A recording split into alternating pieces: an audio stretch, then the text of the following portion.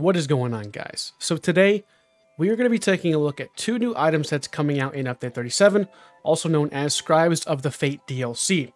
Now this is week 1 of the PTS, so I want to say this very, very clearly. We are a long ways away from the live server. A lot of things can change. They could buff this set, they could nerf this set, who knows? But as it says right now, I want to explain kind of how these sets function and how they work so you guys have a better idea of you know, if you maybe want to use them on your builds, or give you some ideas for new builds that you can try with these sets.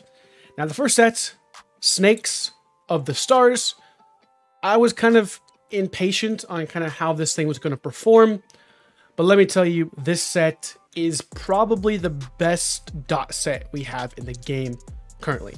This thing far exceeded my expectations, and it will be a meta set if remain unchanged currently. The other one I wanted to talk about was Runecarver's Blaze. This one I thought was going to be a lot stronger than it is, but it kind of fell on its face and just didn't perform to the degree that I thought it was going to. Now let's go over Runecarvers first, so I can kind of get this out there and how this set functions and works, because this was a very important set that I thought was going to be one of the strongest in next patch. However, it's just not as strong. So it gives you damage, and then offensive pen. And then your damage over time effects deal an additional 1933 flame damage on the 3rd damage tick. The damage scales off of your weapon or spell damage and always applies the burning status effect.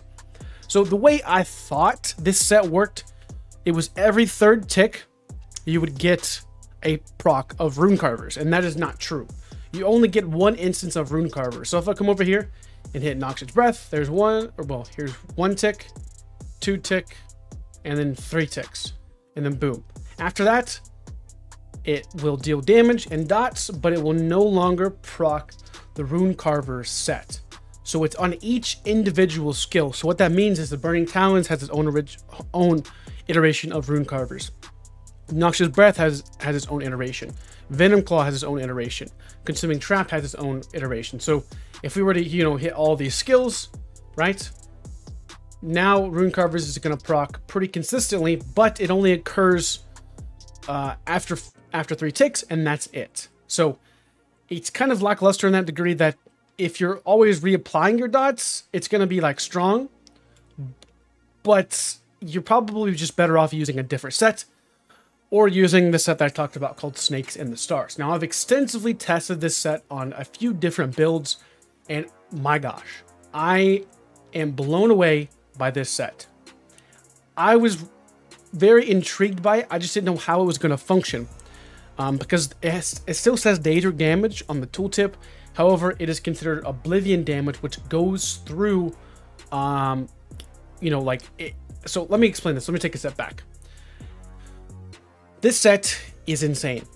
So the reason why it's so strong is Daedric damage and Oblivion damage you cannot mitigate, but you cannot buff it either. It gets no buffs from vulnerabilities, from penetration, nothing. So it's basically how I best can describe this is it's Slodes 2.0. If you guys remember what Slodes was, this is like Slodes 2.0. Probably not as strong as original Slodes, but it still has a lot of potential. Now, this set I think deals 2848 dot damage on the target.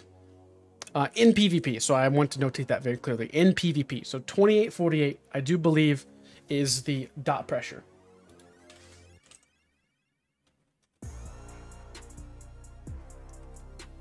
So in total, in PvP, you're going to be dealing 17,088 damage with this set if they are healing every second. That is insane. The pressure on this set is crazy. It has a 50% uptime.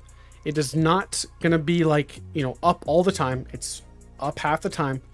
But the pressure that it provides you is just obnoxious. You're talking about full builds that, you know, that if they are healing, then that's when this set does massive damage. So applying a major buff or minor debuff to an enemy applies Star Venom to them for 6 seconds. So a major or minor debuff consists of a wide variety of skills.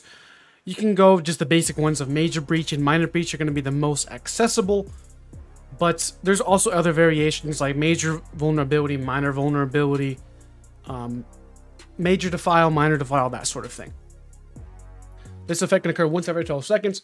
Whenever an enemy with Star Venom is healed, they take damage danger damage, but it's also oblivion, up to once per second. An enemy can only be affected by one instance of Star Venom at a time. So that makes this set pretty balanced to that degree. Star Venom only works whenever it just works on just one person. So if you cannot be afflicted by multiple instances of Star Venom, which is definitely a good thing. I could imagine you just roasting and dying in 3 seconds with that. So it doesn't proc, well, it will proc on like this NPC. It's the, you know, the green glowy thing, but it doesn't do like any damage, like, because this thing can't heal. So keep that in mind. But if it could heal, it would be dealing 2848 damage, and it is considered direct damage. It's not going to look like a dot effect. I've been testing this and dueling on it with for several hours, and the pressure this thing provides is insane. It doesn't look crazy by any means, but whenever you consider it's oblivion damage and you can't mitigate it, and it's based off of their healing kit, so if they're hitting Resolving Vigor, well, guess what? They're getting hit by Star Venom. It doesn't matter. Every single tick, they will get healed, and Star Venom's dealing damage. So it basically kind of counters the healing meta we've been in for quite a while. I don't think it does everything that it's supposed to. Like, so if somebody's using Mars Bomb against this, it basically just cancels each other out. And it makes it to where, yeah, Mars Bomb, you're a little bit more squishy.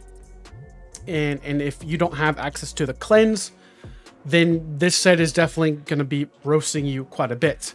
But with all the duration effects kind of ending and allowing for Mars Bomb to heal, it kind of cancels each other out. If, however, you are not using Mars Bomb and you're going up against Snake in the Stars and you're not like a new meta Magzork, you're going to be taking a lot of damage and it's going to be obnoxious. So I want to notate that very clearly, is Mars Bomb is really the only counter to this set. And that's concerning to me because it's now going to force people to run Mars Bomb even more than the ones that currently are right now. So that is definitely worrying. I think they need to address Mars Bomb like yesterday. This set, I was surprised that it wasn't nerfed in this PTS cycle. I hope and pray that Star's Venom doesn't get nerfed to the degree where Mars Bomb just completely outweighs it and makes it useless. So I have a few ideas. I think that you could adjust Snake in the Stars to make it more potent against healing, because that's the problem. Heal stacking and having so many different types of healing effects is the main problem in PvP. One iteration, an idea I have, is to make it to where maybe Star Venom has a 25% uptime. Maybe not 50%, that's definitely way too long. Maybe 2 seconds, 3 seconds, something like that. But each iteration of healing that you received in that duration, you're taking damage. It doesn't have a 1 second cooldown. It has no cooldowns. So if you're getting Mars Bomb heals, you're getting Vigor heals, you're getting Vines heals on the Warden, you're getting Radiant Regeneration heals from other people, each tick of healing generates a tick of Snake in the Stars. Now you obviously need to decrease the Oblivion damage maybe to something like 1,000, maybe 1,200, but each instance of healing is going to make this have insane pressure. So you're going to reduce the uptime on it, but you're going to make it to where it can occur more than one time a second. So if you're hitting, you know, something like Vigor and Coag, right? That's going to have 2 iterations of Snakes in the Stars, which is going to do 2k damage, for example. I don't know the exact number, but that's just presenting an idea. Now, that may be way too strong for certain instances, but for the vast majority of people that don't have Mars Bomb, it's not going to be that more potent of a deal. Actually, it would make it more bearable on those builds rather than having to be forced to run Mars Bomb just to be able to survive against this set. That's my kind of idea how I would adjust it. But if this set is nerfed in any way, shape, form, or fashion, Mars Bomb will definitely tip the needle of being way overperforming compared to this set. But that is just some of my ideas on how I would balance it. I think this set definitely is going to be very interesting to test and try. We're only on day 1 of the PTS, guys, so there is probably far more builds out there than the ones I've tested. But any dot focus build, and this is something else I wanted to kind of end off here. The dot meta looks like it's turning around and coming back. The dot meta, especially with sets that come out that make dots so strong, where you're already in kind of a weird kind of time frame where dots hit hard, but they don't have as much burst as they used to. And where you have a lot of people now running Mars Bomb, I know dots are a direct, like, are countered by Mars Bomb, but it's honestly the only thing that can pressure Mars Bomb is with dots. I mean, you're talking about a burst heal whenever you get 6 negative effects on you, and it's so easy to, you know, get the healing from it. But the only class that really, or the only builds that can really pressure Mars is with dots. So I understand that Mars is at the epitome of mitigation and survivability and healing potential. But with this set, it's oblivion damage. So this kind of allows you to have pressure that goes through shields. It goes right through your health bar. It doesn't have a care in the world for your resistances. It doesn't care about how much health you have. Whatever the case is, this set will put a lot of pressure on your target to make it to where that they have to play defensive. But here's the thing, the more healing that they do to themselves, the more damage they're taking from Star Venom. So it's kind of like a catch-22. However, this set can be cleansed, so that's something that's to notate, is it's not like Plague Break where if you cleanse it, you're taking burst damage. I could see some iterations of some builds with Star Venom and Plague Break to kind of counterbalance that and make sure that they're taking damage if they do cleanse those certain effects. And I could see Star Venom and Plague Break to be kind of used to counter the Mars Bomb meta. That's just some ideas and some concepts that I do have, and I wanted to share with you guys. But I'm telling you guys, Star Venom looks like one of the best sets to come out next patch if it releases in its current state. But that's going to be it for me, guys. Be on the lookout for all my PTS videos. We're going to be deep diving over the next few weeks. In week 3, the PTS is typically when we get most of the balance changes, where pretty much all of those things go live. So we're going to be working our way up towards that point, and I'll definitely let you know if anything changes. That's going to be it for me, and I'll catch you guys next time. Peace out.